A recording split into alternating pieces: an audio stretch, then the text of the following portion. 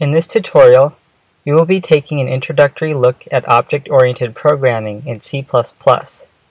Here we will look at classes and objects and their various components. We will look at the basic types of class operations such as constructors, destructors, setters, and getters.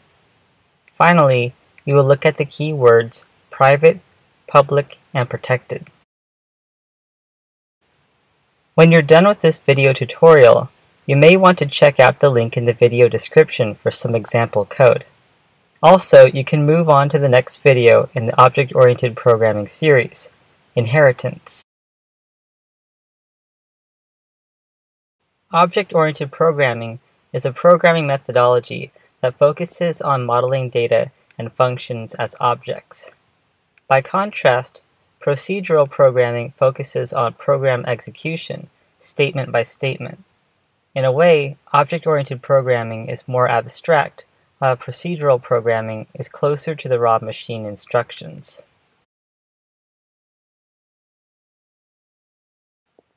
Object-oriented programming is how the majority of apps are made today. It's essential to game programming and making the kinds of apps you might use on your phone or tablet. Object-oriented programming is a good way to design programs in an efficient and intuitive manner. Objects give you a high-level concept to start with so that you can design first and code later. Object-oriented programming is also a good way to encapsulate data and keep components functionally separate from each other. If you create a linked list class for one program, you can easily reuse this code in another program as long as the linked list class is self-contained, meaning it doesn't rely on external code to do its job.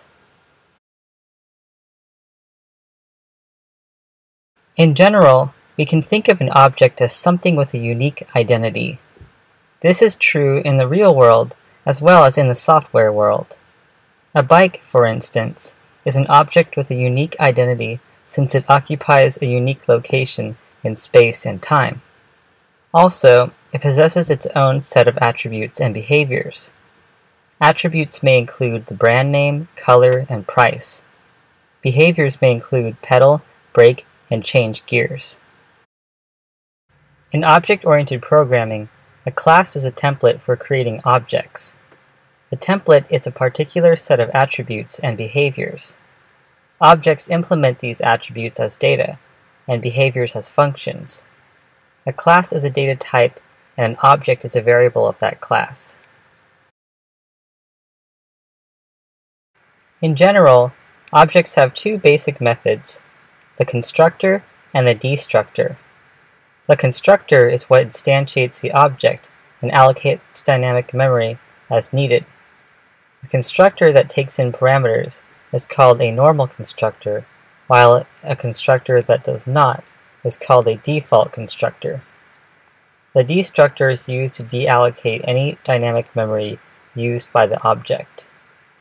The destructor is called at the end of the object's lifespan, or when the program terminates. Besides constructors and destructors, objects have two other kinds of methods, setters and getters. A setter is a method that changes the data attributes of an object. For example, setPrice will take a floating point number as a parameter and set the price variable to the value passed in. A getter method retrieves the data of an object. A getter doesn't change an object, but rather lets you peek inside of it. For example, we can give the bike class a method called getPrice that returns the value inside the price variable. In C++, there are certain key words for controlling the access level of the data members and methods of a class. Private means that the class members are only visible to the class itself. Usually, data members are private so that you can access them only through the setter and getter methods. Protected means that the class members are only visible to the class and its derived classes. Protected is used in inheritance chains. We will cover inheritance in the next tutorial in the object-oriented programming series. Public means that the class members are visible to entities outside the class. Typically, most class methods are public so that they can be called from outside the class. Public methods are like the windows that let anyone see into your house. They are also like windows that let you stick your hand in and rearrange your furniture. You have reached the end of this introductory tutorial to objects in C++. In the video description, you can copy and paste the code for a complete working example.